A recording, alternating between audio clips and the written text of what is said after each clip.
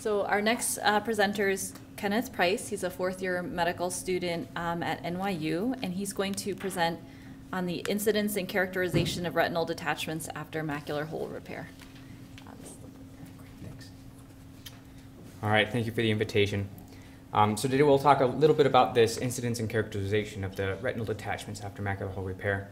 We have a case discussion to go over a little bit, and we'll discuss a little bit more about the background information of macular holes, its diagnosis, treatment, and further complications, and some characteristics of those complications as well. So for the case, this was a case I saw back in New York. The patient was Mrs. M.M. She was a 62-year-old Caucasian female, presenting complaining of decreased vision in her left eye over the last 6 months. Her history was significant for a gradual onset. She didn't really know when she first started over the last 6 months, but she noticed it worsening within the last couple of weeks. She said that the blurring progressed until she was unable to read, and that was really what prompted her presentation to the ophthalmologist. She denied any trauma, flashes, floaters, or any other ocular pain. Her further history included a medical history significant for hypothyroidism and hyperlipidemia, well-controlled on levothyroxine. Her past ocular history is significant for mild meibomian gland dysfunction in both eyes. She was previously seen in this clinic 2 years prior, and she was treated with artificial tears in both eyes, which she continued to use about 1 to twice a day. Her familiar ocular history is only significant for primary open-angle glaucoma in her father, which is well controlled on drops. Her physical exam was significant for visual acuity of 20/25 in her right eye and 2200 in her left, with no improvement on pinhole. Important to note that 2 years prior, her visual acuity was 20/20 in both eyes. Pupils had no afferent pupillar defect in either eye, and her pressures were within normal limits. On slit lamp exam, the anterior exam was within normal limits, with some meibomian gland dysfunction mildly in both eyes. She did have some slight cataracts in both eyes, and there was no PVD and no cells. Her dilated fundus exam was essentially normal, except for her left eye, which had a small red-colored defect. I was unable to proceed the pictures from New York, but here, this is one from the internet, and similarly, they had a small red defect right there in the fovea of the left eye. I don't know, it's a little bit harder to see on the periphery there. But in the workup this lady had, she had an OCT, which definitely showed the full thickness macular hole with perifoveal thickening of the rims as well. So a little bit about the definitions of macular hole. Macular hole is a full thickness depletion of the neuroretinal tissue right in the center of the macula, which can significantly affect vision.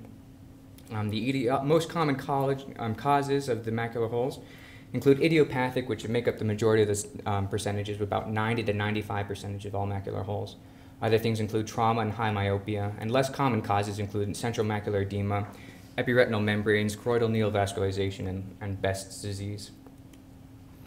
Some epidemiology on the disease as well. There's about 7.8 people affected per 100,000 population per year, and that's about 8.7 eyes. That's because their bilateral holes occur in about 11.7% of the population. There is a significant predominance in females compared to males, with 3.3 females affected for every 1 male. They're not really quite sure why, as their reasons aren't really clear. At that time, there's no really change between premenopausal or hormonal differences as well. The peak incidence is around the 7th decade of life as well. The prevalence ranges from 0.02 to 0.8% depending on population, though there has been no racial predilection been reported thus far. The presentation is like our patient that we had, very significantly drop in visual acuity, some metamorphopsia, distortion in central vision, and if left alone and progressed far enough, it can present with severe central scotoma. Diagnosis is mainly due on a slit lamp exam, where you can see the foveal defect, or a Watsky-Allen test or laser aiming beaming test is less popular, but you can see these tests here. But the main diagnosis and the gold standard is with OCT. So some things that can present as macular holes on physical exam but aren't quite macular holes include 3 main differential diagnoses. The first is the vitreomacular traction. It's an incomplete posterior vitreous separation with preretinal tissue proliferation with associated macular traction. Next would be a macular pseudohole, where it's mainly caused by an epiretinal membrane, and this is where the epiretinal membrane and the internal limiting membrane both provide traction, and this pulls the clivus towards the fovea, and it deepens the foveal impression, giving this pseudo hole. While it simulates a full thickness macular hole, and the visual acuity is generally more spared, and it doesn't carry the same risk as progressive photoreceptor damage. Also, a lamellar hole is a partial thickness macular hole where the inner layer of the fovea are involved and with traction, detached from the underlying cellular layer of the fovea. It usually creates this anvil-like shape as well. Some pathogenesis has been proposed for the development of macular holes, and it's not really quite clear, although because it was first described back in the early 19th century. But Coates et al. Described in 1907 that the cystoid degeneration theory. So cysts caused by hypertension, retinal vessel occlusion, or trauma eventually degraded, leading to the full thickness macular hole and the rupture of the overlying retina. Although this doesn't really occur in all patients, as all patients with macular holes don't have hypertension or these underlying diseases. So another proposed pathogenesis was given as a vascular theory. And noting that the majority of these patients are about 70 years old, that this proposed that the age-related changes in vasculature led to cystic degeneration and then leading to a hole.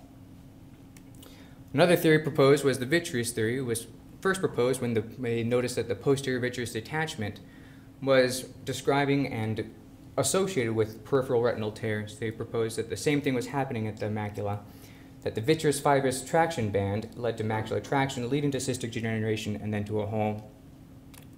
But it was important to notice that some people, even after vitrectomies, develop macular holes, and thus the hydration theory was proposed, which caused stretching and causing umbodehiscence from the posterior vitreous detachment, and then this allowed the vitreous to absorb in the fovea and the parafoveal tissue, and that was associated with decreased or altered fluid flow by the retinal pigment epithelium pump, led to swelling around the edges of the retina, around the edges of the hole, which then enabled the breaching of the retina and further progression. With the development of OCT, it was able to diagnose and stage these different types of holes, or these various staging of holes as well. Dr. Gass and Dr. Johnson developed a classification based on the OCT staging.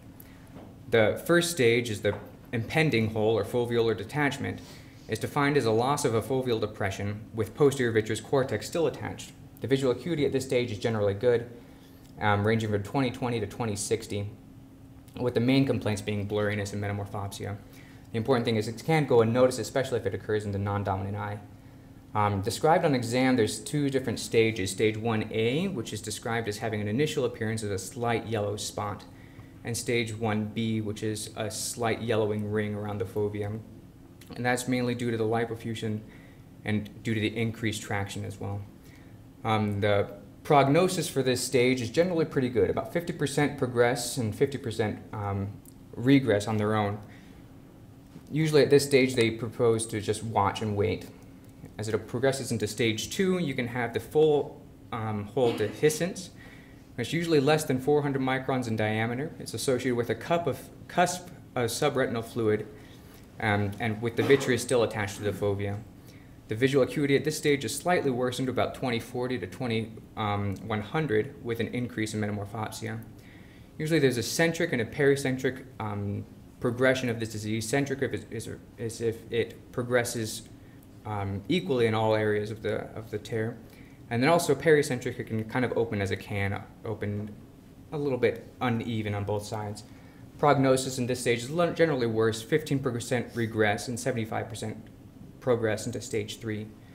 Stage 3 is a full thickness macular hole with posterior vitreous detachment. It's usually greater than 400 microns and has vitreofoveal detachment from the macula.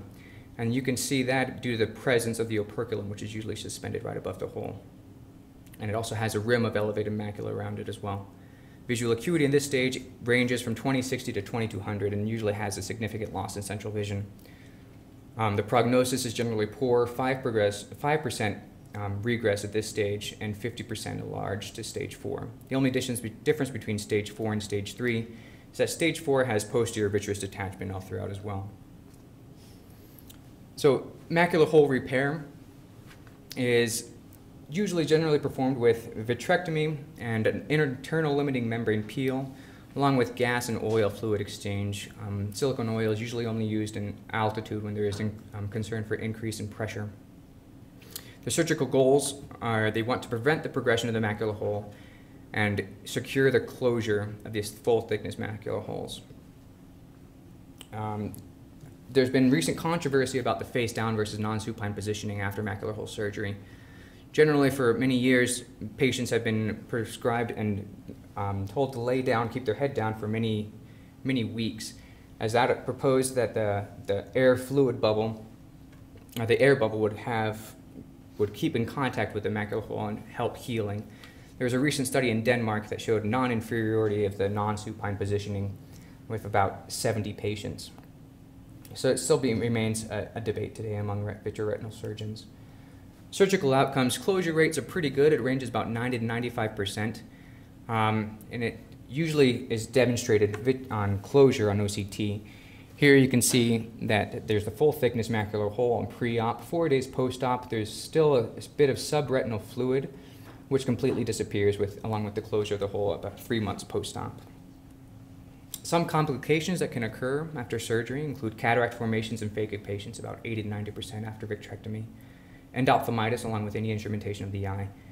Late reopening of macular holes have been described in about 5% of cases. Retinal pigment epithelium alterations have also been described, mainly in those holes who do not close. There's been descriptions of degradation of retinal pigment epithelium, which is the most common. There's also been a few case reports of retinal pigment epithelium proliferation mimicking a retinal tumor, where the histopathological shows that RPE hyperplasia without neoplasia. Also, retinal detachments is what we're going to discuss a little bit further, occurring about 5 to 10% of these cases. Back to our case for Mrs. M.M. She underwent surgery with a pars plana vitrectomy, internal limiting membrane peel, and C3F8 gas fluid exchange. She did well post-op. She had no complications in surgery as well. However, on post-op day 59, she went to clinic complaining of new onset flashes and floaters in her left eye for 1 day. She was found to have an inferotemporal subretinal fluid with an associated small inferotemporal oblique in her left eye.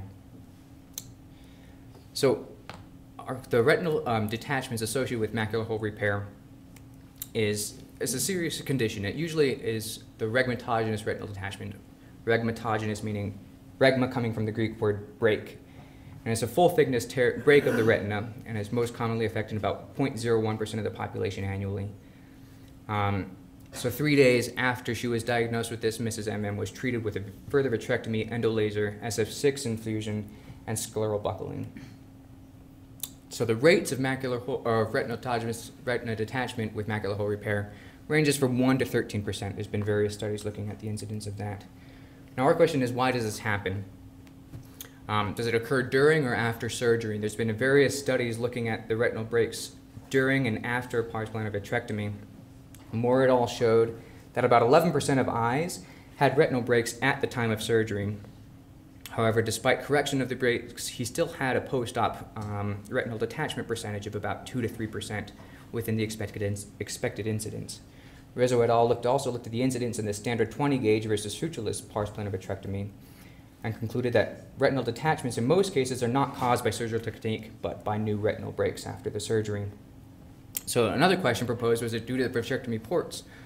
Wimpesinger et al. Showed that the entry site, they had some associated, the retinal detachments were located around the 20 gauge entry sites, and they hypothesized that it was caused by vitreous incarcerations at the sclerotomy sites, possibly due to the induction of the posterior vitreous detachment. So, and when they do vitrectomies on these novice eyes, sometimes they have to induce a peripheral posterior vitreous detachment.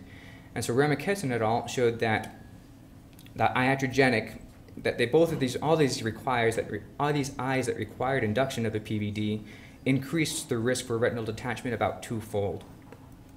Another possible complication could be by being trained in fellowship. However, Wilkinson et al. Showed that the complication rates among fellows is the same as vitreoretinal fellowship-trained physicians in practice. So, our purpose, we did a small retrospective case studies on about 293 patients of macular hole repairs from one surgeon out in New York City, Dr. Kenneth J. Wald, and he had 9 patients that had post-op retinal detachment. So these characterizations that we were able to find in these 9 patients, the average age was about 64 years old, and the majority of these patients, 5 out of the 9, had pre-existing retinal pathology. 2 of them had peripheral lattice and 2 had peripheral retinal tufts. 1 had a previous retinal tear, and 1 patient also had a strong family history for retinal detachment in both eyes. So both his mother and his sister had bilateral retina detachments. The time to retinal detachment after surgery was about 52 days, which was within the literature range as well. And the majority of these occurring within 60 days.